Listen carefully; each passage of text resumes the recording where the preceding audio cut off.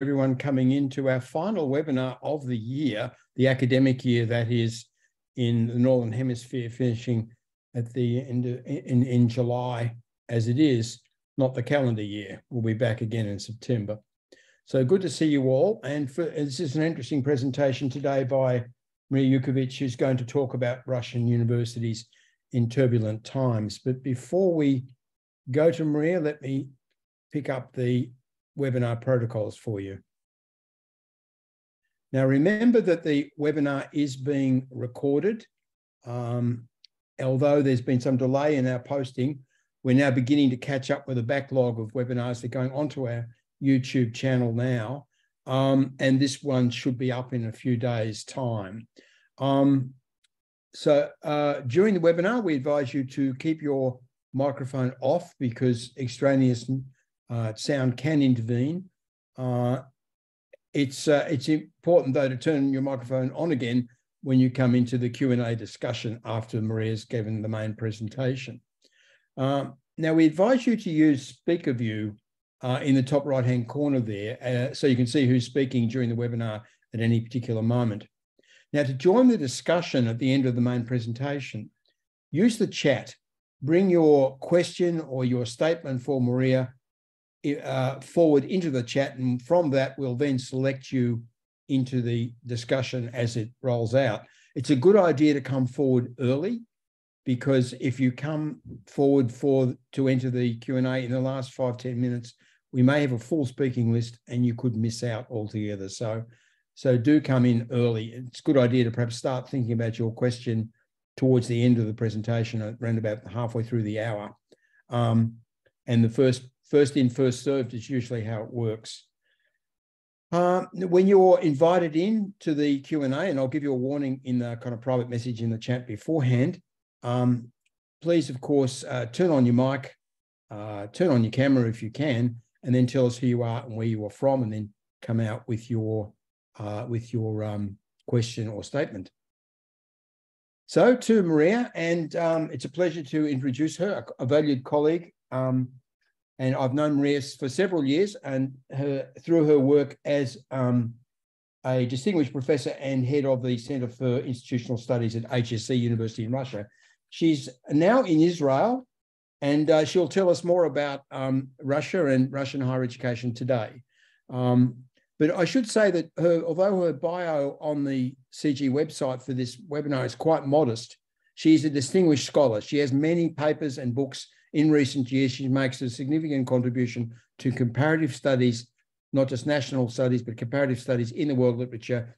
And she's worked a lot with the Center for International Higher Education at Boston College. Maria, the screen is now yours. Thank you very much, Simon, for this great introduction.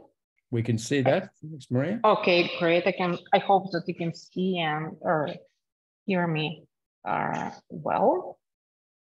So it's my pleasure and particular honor to be here today and present our book on higher education in Russia, jointly with Yaroslav Kuzminov in front of such a great and diverse audience, and to use this opportunity not only to present our book, but to talk a little bit about what happens now in Russian universities and how the war changes basically the life not only in the society, but in the higher education system. So I'm gonna dig more in one of the aspects of that in particular internationalization of Russian universities, and I'm gonna use both the history and current state to talk a little bit about what we can expect in the future.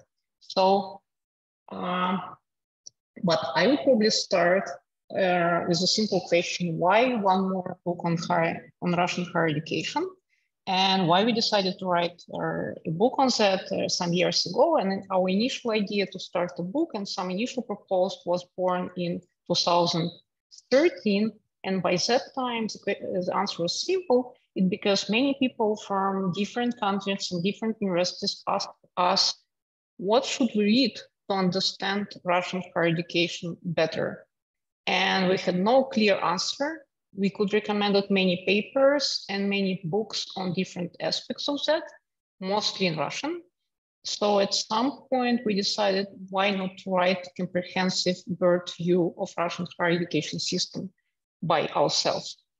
And what we wanted to do in the book is to go beyond the data and not only to describe how much in terms of money, in terms of numbers, but to go beyond the data and to discuss how institutions of higher education system emerge, how they evolve, and how they work through time. What we basically wanted to do was to unpack the black box of Russian higher education for international audience. So our ambition was to present the comparative state of Russian higher education based on comparative and historical grounds. Unfortunately, today with the work started, it's more about history of the system in the pre-war time, but still, we believe it's very important for understanding our future prospects. So writing the book, we faced one more extra challenge to many other challenges, which are constant changes in the system. So the problem for us, since we were slow writers, was that some chapters were written twice or even more times, because once you finish writing, you have new changes in the system and you need to start from scratch. So for example, we write the chapter on academic profession basically 4 times, because when you speak about salaries, incomes, and conditions in academia, you need to reconsider what you're writing every 2 years, probably. So everybody remembers probably the paradox of Zenon and Achille trying to reach Tortoise here. And we can say that's probably me and my co-author here. But I think that in our case, the picture is probably far too optimistic. And the right picture should look probably like this one. So higher education system runs much faster than slow writers, but still we are, and the book is published. And here, how the content of the books look like. We have 9 chapters, and first part of the book focus on the historical background, starting from the first initiative of the Peter the Great, who was a designer and the main driver for the first university to be opened in 1725, through 19th century and through Bolshevik and late Soviet times. And we consider that not only as a historical contribution, but as a background for better understanding what's going on in the system now. We also devote a considerable amount of time and pages on the governance system and on the financial part, on how the system works, because their financial model defines a lot incentives for different actors in this game. We also spent some time on relationship between school and university, considering the issues of equity and diversity in the system. And of course, one of the core chapters is a chapter on academic profession, where we discuss academic community, its norms, its values, and also conditions and salaries and contracts. We decided to have a separate chapter on the research at Russian universities. It might look surprising a little bit because research could be considered as an eminent part of university life, but in Russia, the situation is a little bit different. In Russian academic system, for many years, universities and research was separated parts of the system.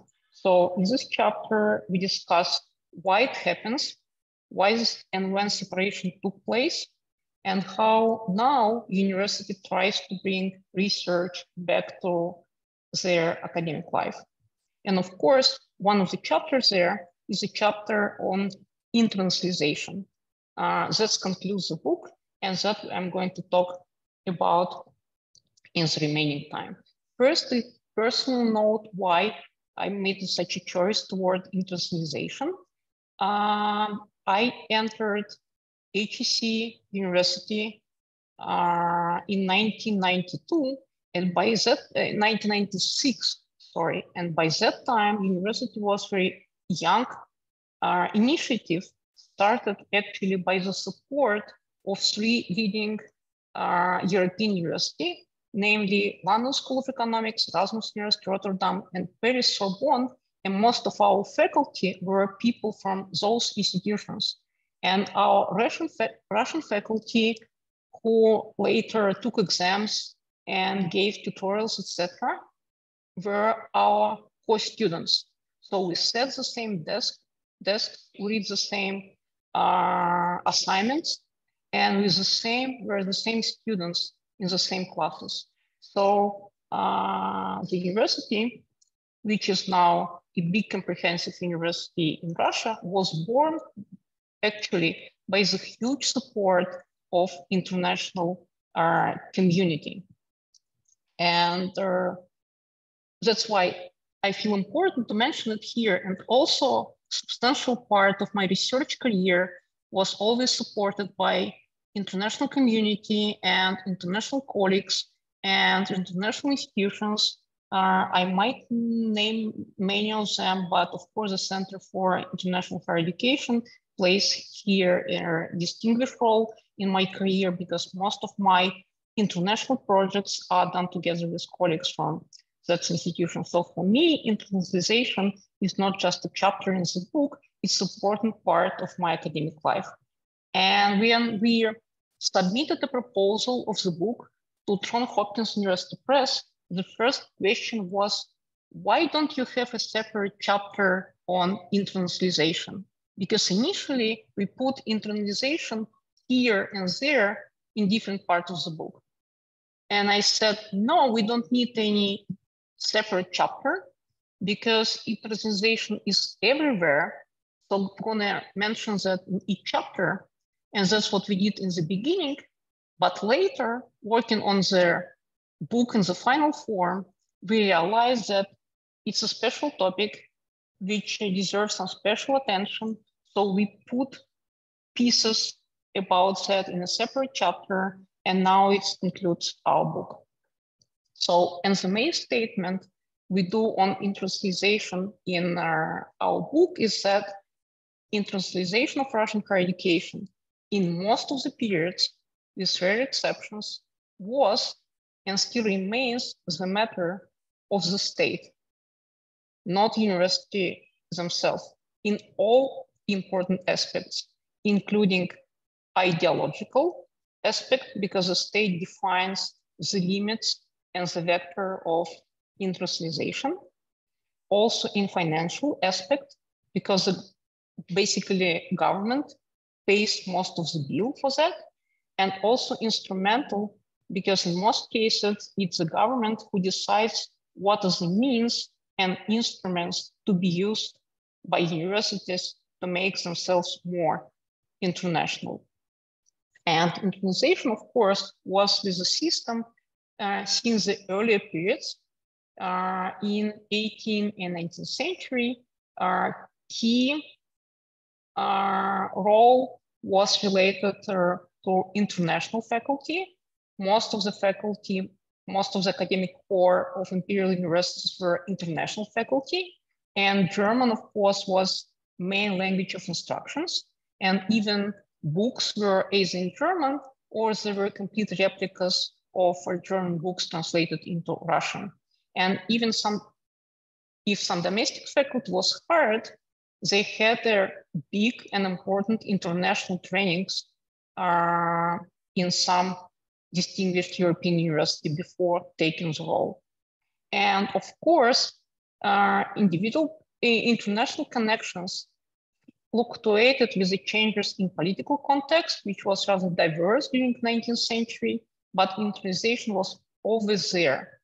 And in the beginning of the 20th century, university faculty, which were research active, they identified themselves with research community, which was more often international than national one. So we're basically the part of international networks beyond the border. Of course, everything has changed with the first decade of Bolshevik rule.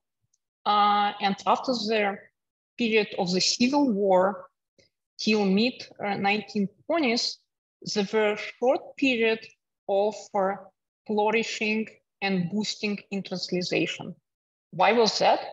That was mostly because Bolsheviks considered internationalization in different spheres, including higher education, as a political matter.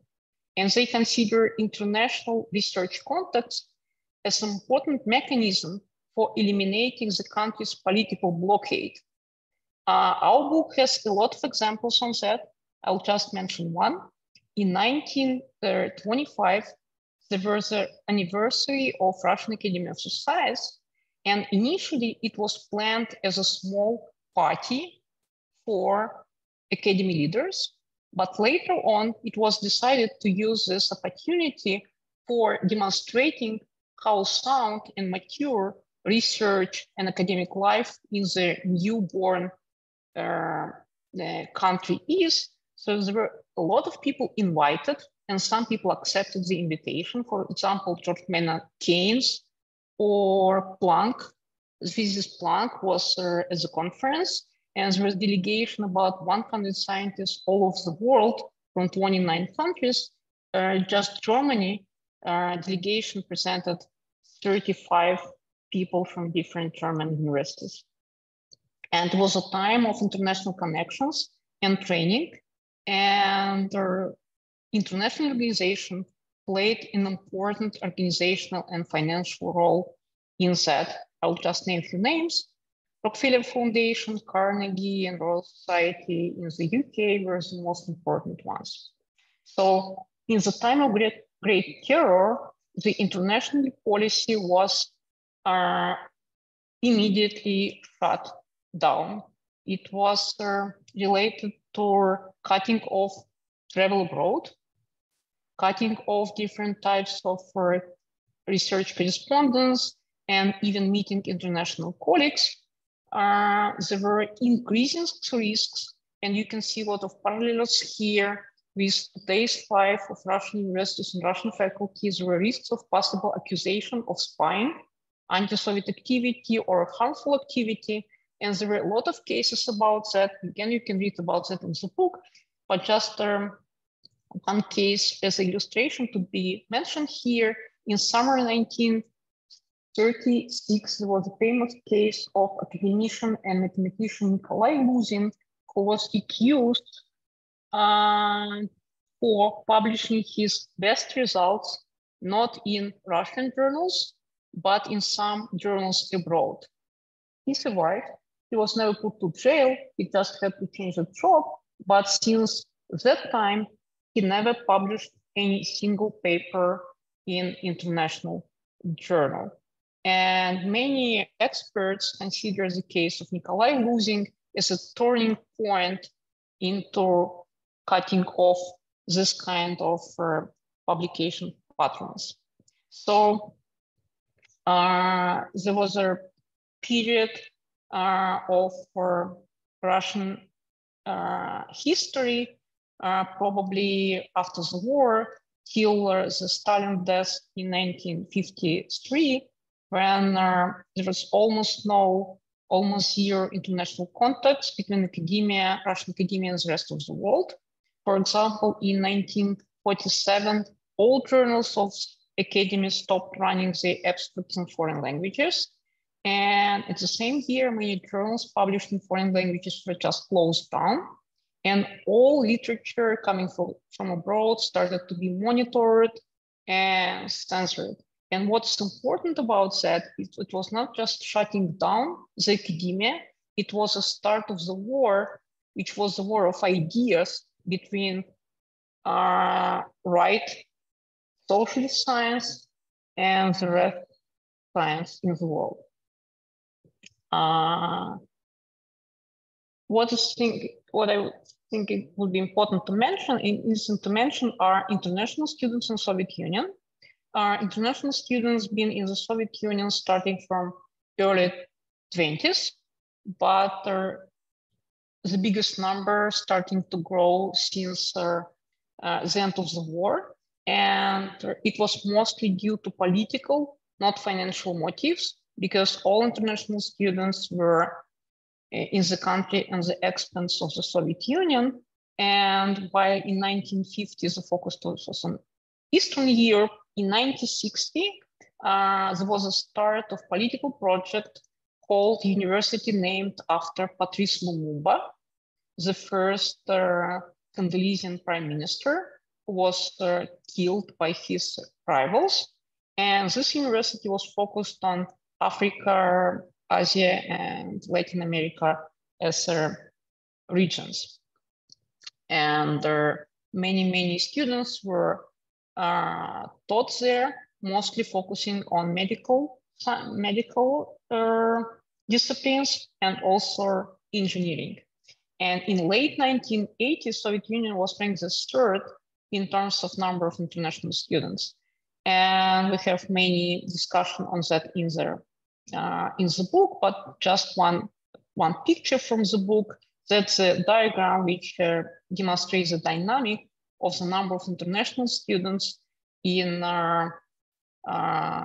Russian part of the Soviet Union and also afterwards in Russia. And here you can see that in late 90s exactly, the substantial part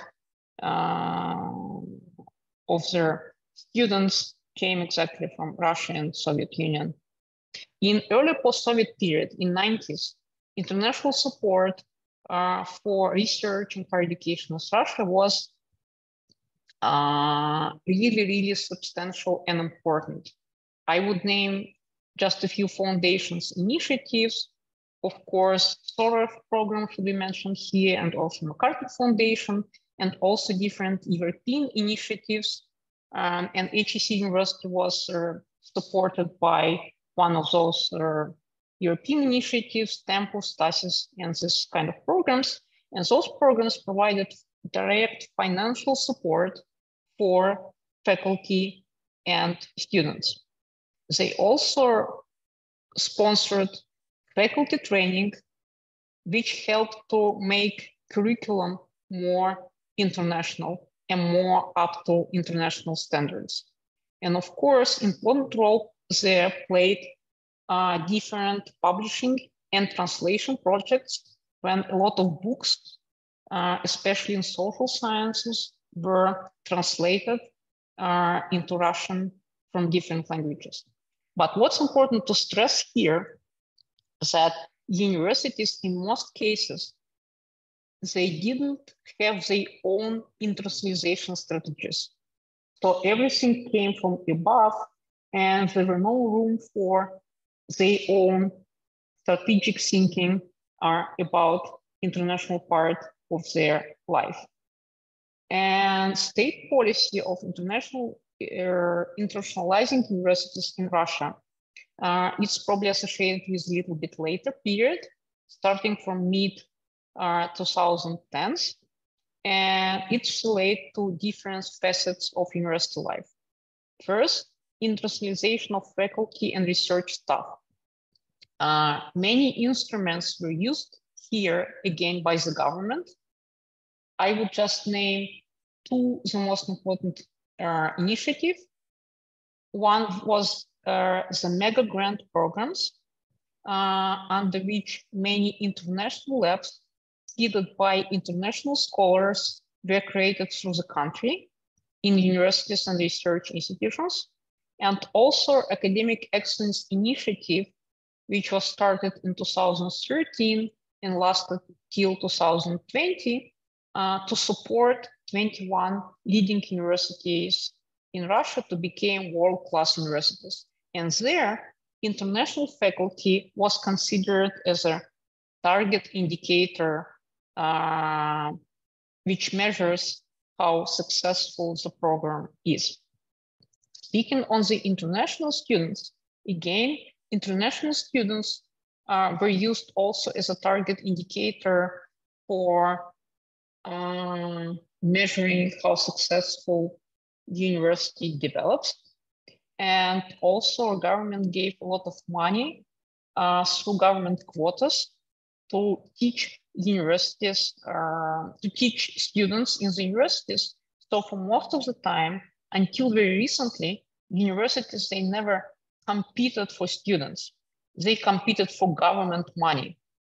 And I think that the key different here. And just one point here to mention, it's probably more of symbolic sense. In 1992, university named after Patrice Lumumba was renamed into University of People's Friendship of Russia, just to demonstrate that it's not about politics anymore. It's more about inclusion, it's more about diversity, etc. Internationalization was also used as a quality assurance mechanism of research, because publications in the international journals, they started to be considered as a target indicators, both in the individual level to measure how research, how productive research is, and also on the institutional level, on the level of institutional performance. For example, in academic excellence initiatives, and there were different initiatives also supported by the government for increasing the visibility of Russian research production, which of course includes their move of many research journals, many academic journals from Russia into Scopus. And here, just to demonstrate the picture, that's the growth dynamic of the number of Russian universities, including in Scopus. In 2010, it was 148 journals, and this number was more than tripled during next 10 years. Okay, in my concluding part, I'd like to talk a little bit about what happens now with universities under the war time. Two main factors work here. First, there is a tremendous shift in state priorities towards their isolation, not just in the higher education system, but in the society in general. And this factor is coupled with a zero autonomy of public universities. And bringing together those two factors provide a move of the system toward what might be called now the sovereign science. And this term is now in use by many Russian public officials and higher education officials in the country, which means a science which is autonomous out of the rest of the world, which keeps its own priorities and its own standing apart from the rest of the world. And of course, that is coupled with a living international, both educational and research space. Living Bologna, for example, is one of the examples. And of course, this process goes from both sides, especially after rectors of most Russian universities signed the letter to support the war. And one more process which is going on now is losing transparency and visibility, both for outside community, but also for the system itself. After the country leaving such a surveys as a PISA, TIMSS, and other surveys focused on higher education and secondary education, both experts from outside and inside are losing understanding how the system really works. Of course, there is a huge faculty brain drain. We can talk a lot about brain drain, and of course, there are a lot of evidence on that. What's important for me to stress here in this presentation that this brain drain includes international faculty as well. And as I said, many international faculty were brought into Russian universities through different government-supported initiatives. So those faculty were not just individuals who produce their own research output, they were connectors between academic society in the country and their home universities, their home academic systems. And now these people are leaving. So a lot of connections are now broken because of that. And of course, there is a huge transformation of communication and publication patterns, especially after many cases against Russian scientists accused for revealing national secrets, etc. And again, there is a parallel with 40s and 30s of 20th century. And since the agents of foreign influence, those status was awarded to many Russian researchers and public intellectuals, they are not allowed to work at public higher education institutions as well. Of course, and we can discuss that if there are questions on that, there is different type of consequences for social sciences and for STEM sciences because of the isolation, because mostly social sciences are sciences which really can't exist or are under isolation at all. And we can talk about that as well. So, and now my final slide would be on whether we see any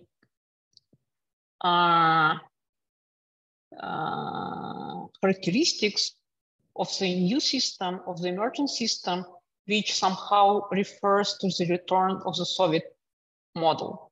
I would probably mention a few of them.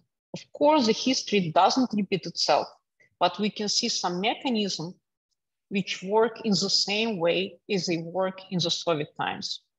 Just name a few. First, there is basically awakening of some dormant institutions which provide an increasing role of planning in the state control in the system.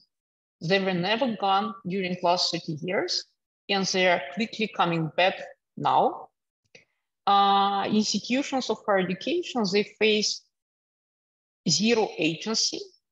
So they are now more or less agents without any agency and without any autonomy.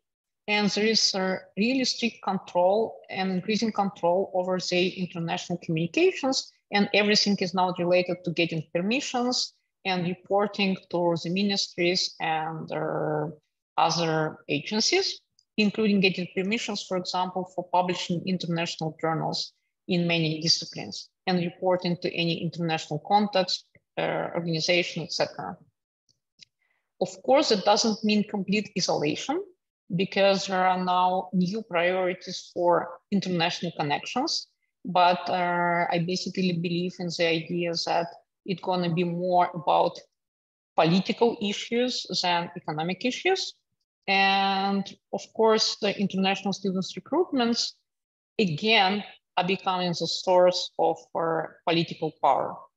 And symbolically, in March of this year, the Ministry of Higher Education, Valery Falkov, he signed the decree returning the name of Patrice Lumumba to People Friendship Universities of Russia.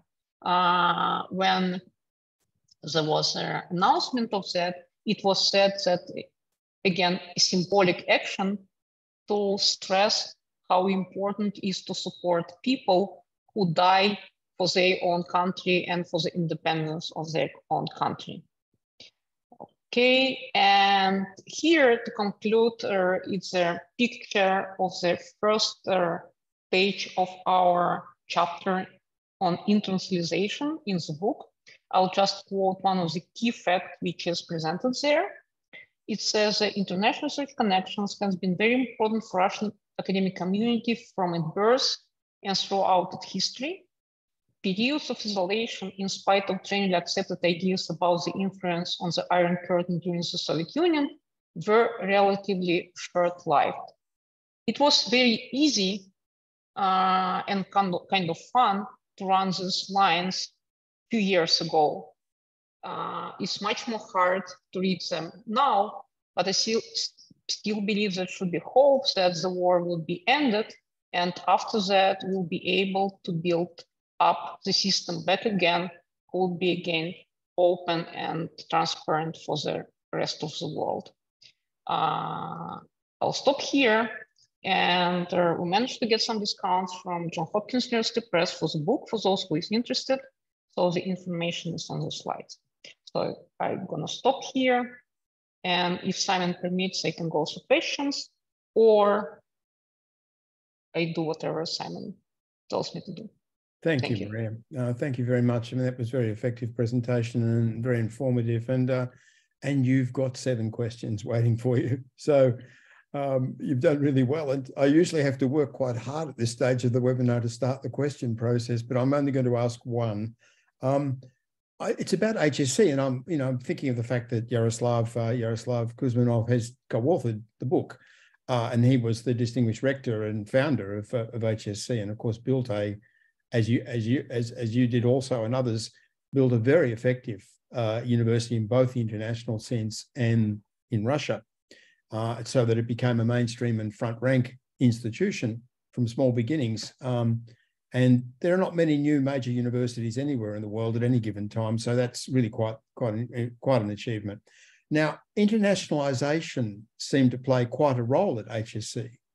I mean, how important do you think was internationalization to the success of building HSC?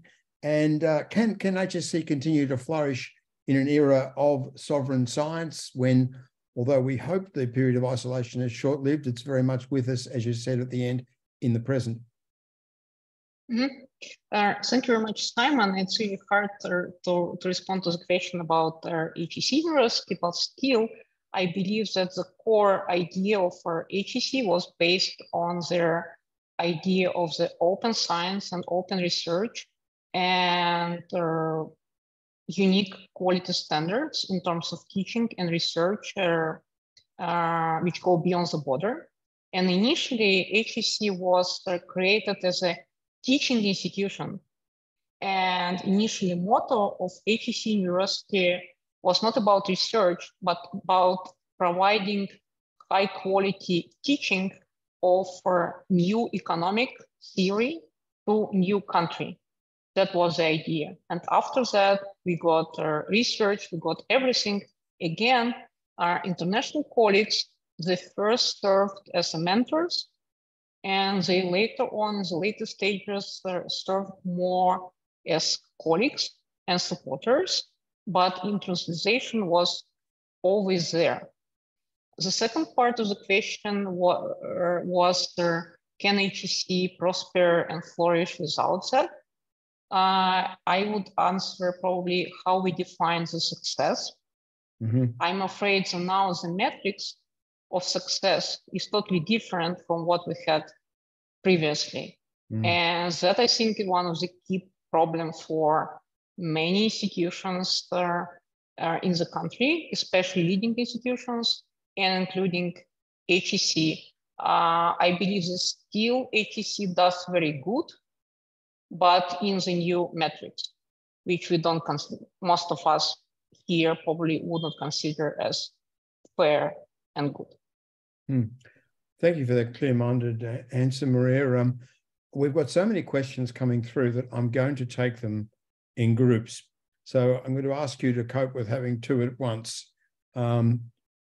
To start off, we'll bring in Alexandra Benham and then Philip Altbach, and we'll ask you to answer both, if that's okay. I'm simply doing this so that we get as many people as possible in the short time we have left. So Alexandra, are you there, please? Yes, this is Lee and Alexandra, yes. It's great to hear the talk. Okay, and the question is, what impact did this policy, say during the USSR period, have on the other socialist countries, DDR, China? Thank you very much. Maria, hang on, we'll bring in Philip. Okay, Philip, sorry. Yeah, we'll get used to this. Philip, can you come in, please? Sure. My question is a simple but fundamental one. What, Maria, do you think is the future of Russian science in the new era that you've been so articulately explaining? Thanks. Yeah, that's basically two sides of the same coin, probably.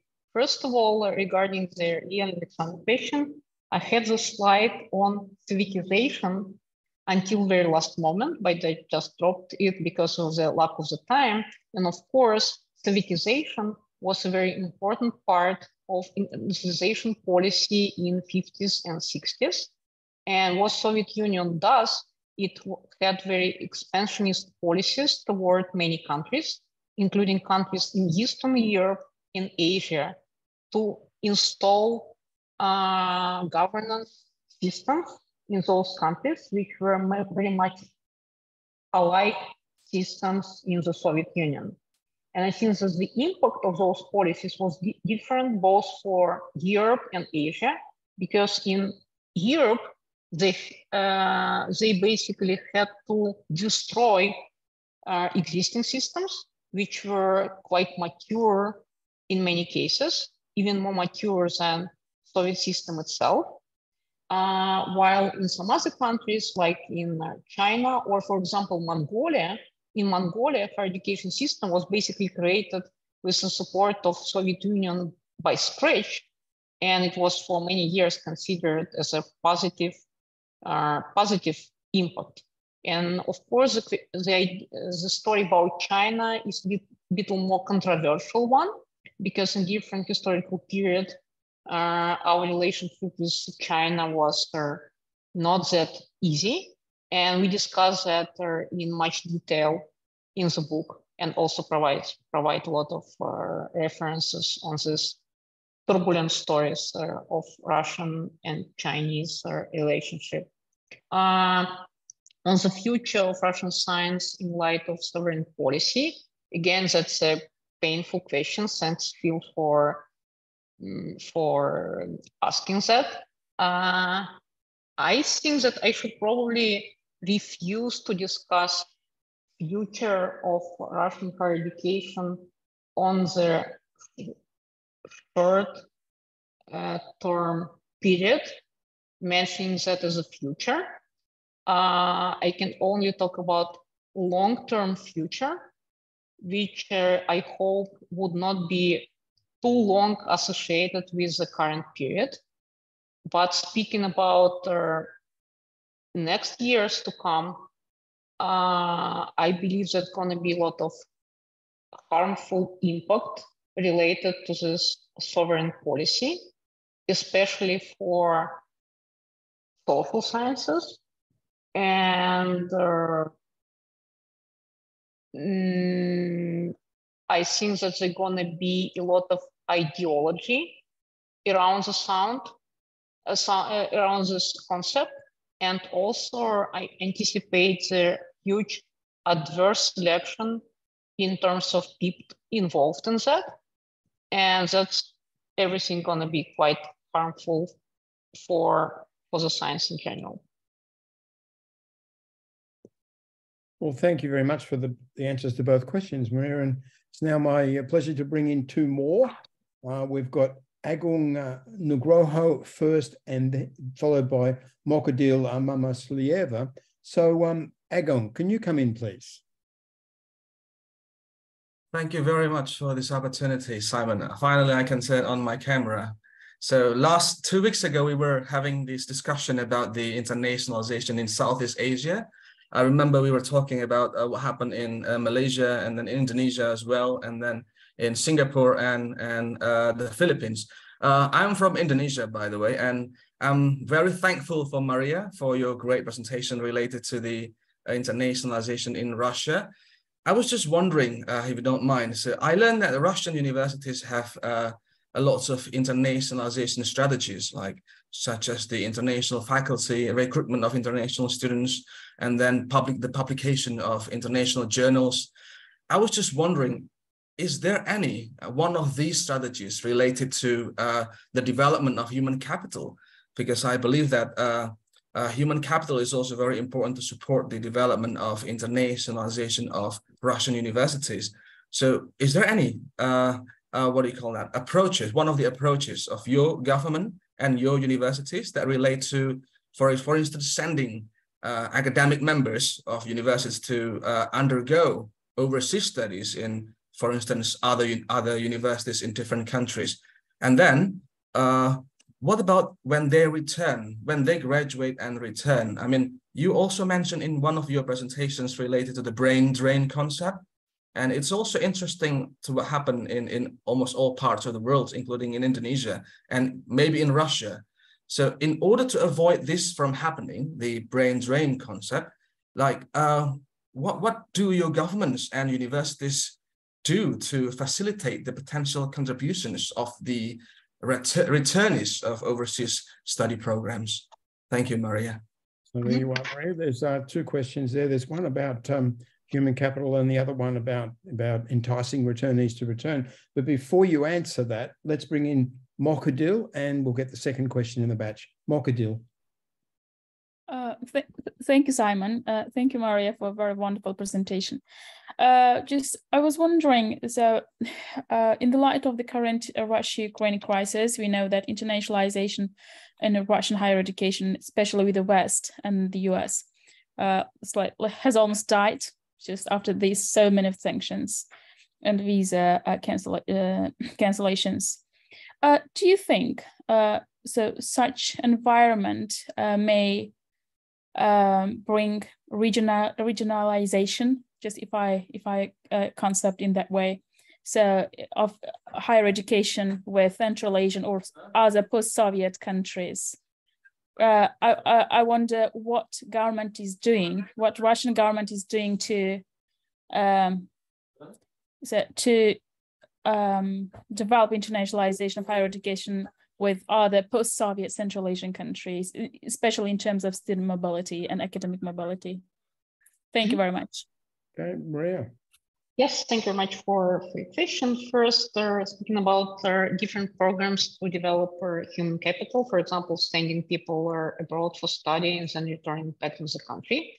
I think that in the recent period, last 2 years, Russian government mostly focused on bringing people into the country, but not on their stage of early career researchers, like, for example, what China did, but they mostly focused on senior researchers who were very well installed in other international universities and were given incentives to return back either completely or on the part-time basis.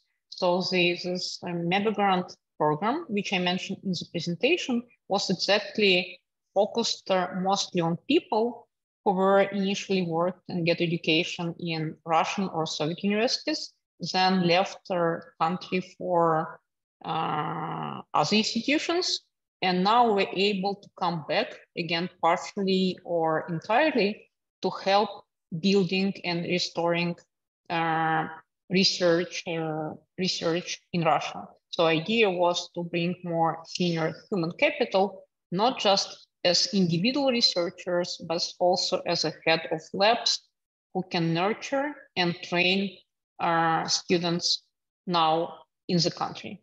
That was a model which was used by many institutions under support of the government. So regarding the politics of Russian government toward different post-Soviet countries, again, in post-Soviet period, during last 30 years, a lot of government quotas for international students were exactly given to those post-Soviet countries, including Kazakhstan, Armenia, Tajikistan, Uzbekistan, or those regions, and many international students got financial support to study in Russia. Now, I don't see any long-term clear policy toward those regions yet. There are some actions here or there by government, but I still believe that they're gonna be more consistent policy coming out in the next periods. And of course, those policy would be very much based on political factors coming in to the picture, not just the issue of research or teaching motifs. And I think it applies for general for internationalization policy and the choice of priority regions for future cooperation, as well in the sense that countries for cooperation is now chosen not on the basis of research grounds, but on the basis of political grounds more. And that, of course, would have a negative effect on research in the country, because most of these collaborators are not that research active and don't have such a research maturity which is needed for fruitful research cooperation in the future. Hey, thank you, Maria. We are beginning to approach the end of the webinar, but we've got 10 minutes or so to run. And our next two questions will be from David Law and Dinara Gagarina. So, David, are you there, please? Yes, I am. Thank you, Simon. And thank you, Maria, for an excellent talk. My question really has some thematic consistency with the previous questions, because it's about talent circulation. There's an outflow of talent, obviously, from USSR and from People's Republic of China. But one of the things that seems to me characteristic about China is that they've always welcomed back people who have left the country and seen themselves as wanting to go back to a homeland. For the USSR, much of the talent emigration, I think, was never welcomed back, particularly, of course, the Jewish emigration to Israel. My question is about the extent to which this has changed in post-Soviet Russia, the extent to which there is talent circulation now with Russians who have had part of their careers outside Russia, wanting to go back to Russia and being welcomed back to Russia. Mm-hmm. Our second question from Dinara Gagarina. Are you there, please? Yeah, thank you for possibility. Firstly, I'm very glad to see all my old colleagues in this seminar. My question was partly answered already, but nevertheless, how do you think, is it any possibility to restore system and to go back to the beginning of 2022, for example, and how long do you think it will take to restore the higher education system in Russia?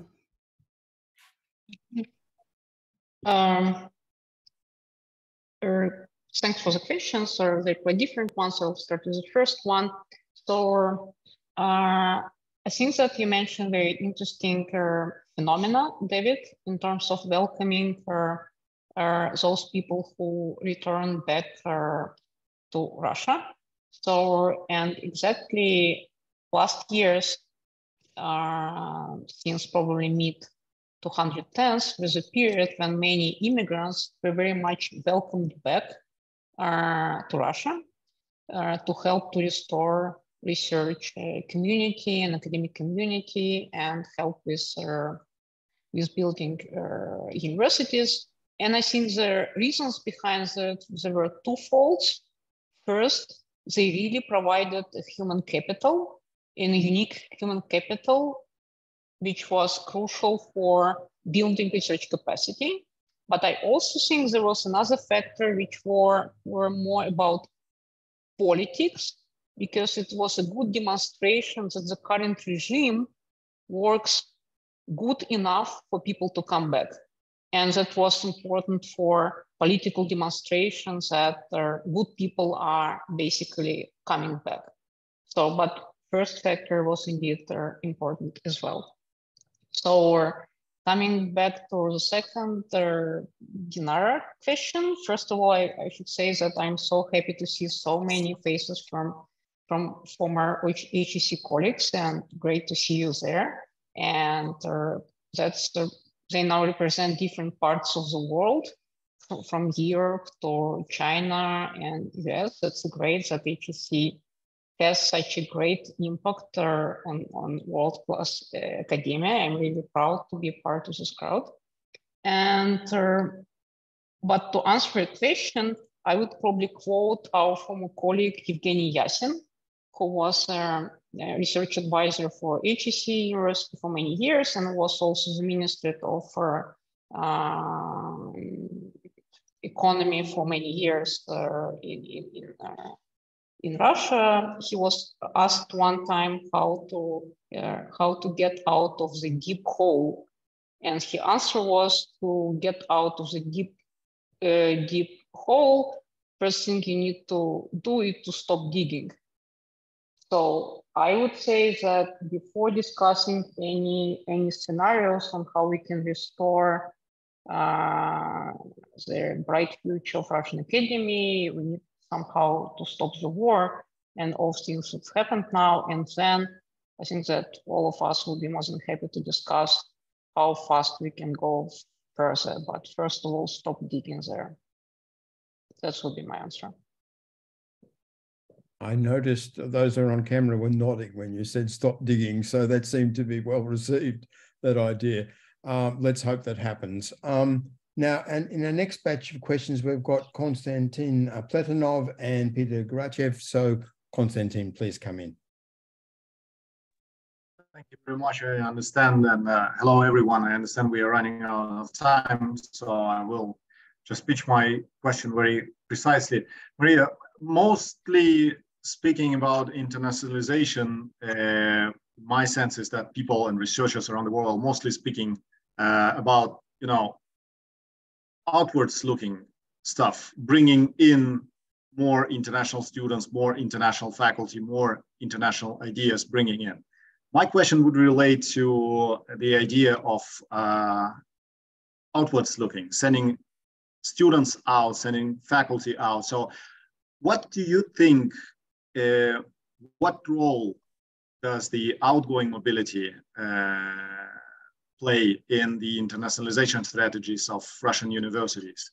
I think this question might only be addressed to the past, not to the present or to the future probably, but I hope it's clear. Thank you. And our second question is from Peter. Peter Grachev, please. Yes, thank you. Maria, first of all, thank you for your wonderful presentation and book.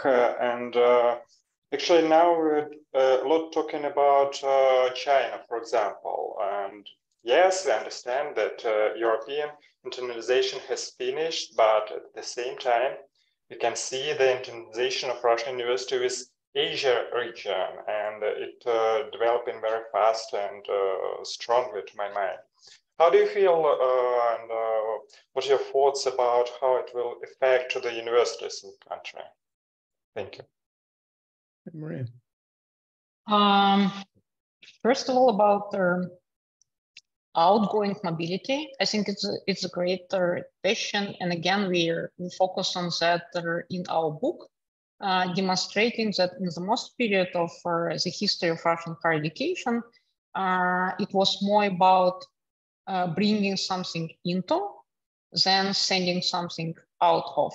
So in most of the cases, starting from the times of Peter the Great, and also in 19th century and 20th century, Russian higher education was normally absorbing ideas and people more than influencing other systems.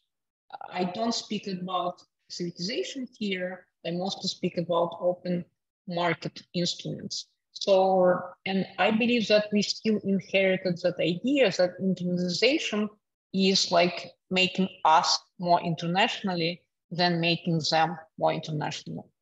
That's probably would be my comment. Another comment coming here is that I think that Russian universities are still not very much comfortable with the idea of mobility. For most universities, mobility means losing people for better places. And like in the strong university, you normally consider mobility as an equilibrium, and you have something coming in and going out. And to bring something good in, you need something good going out of the picture as well. And Russian universities in most cases, and there are many reasons for that, considering like losing people as, again, losing something. And we're not comfortable with this idea. So standing something out, including students or faculty, was always problematic for strategic thinking of Russian universities. That would be probably my third answer. Okay, and on the China, of course, China is considered, sensible question, of course, China is considered one of their probably key priorities and one of their most important regions for cooperation. And China, unlike many other countries, has very good international standing in terms of research. And there are basically grounds because of that for mutually benefits of cooperation.